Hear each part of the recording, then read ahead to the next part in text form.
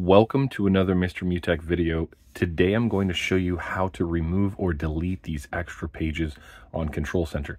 So if you notice on iOS 18 you have these extra sections here that when you tap them it'll take you to them on the Control Center, and if you do not want those and you just want the single Control Center area where you can manage things, I'm going to show you what we can do.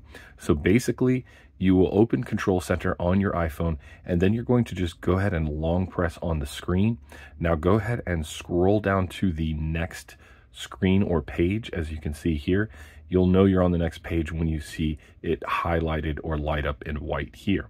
And then you're going to see that you can just go ahead and tap on that minus symbol at the top there, and that will go ahead and delete that page. And now you'll see a empty circle here, and that means there's nothing on that page. We'll go ahead and tap once again on the minus sign on the following page, and now you will see the only page is the first one. So we just tap anywhere on the screen and that will take us back to the main page, and you will see on the right side there's no icons there any longer, and you just have your main Control Center area.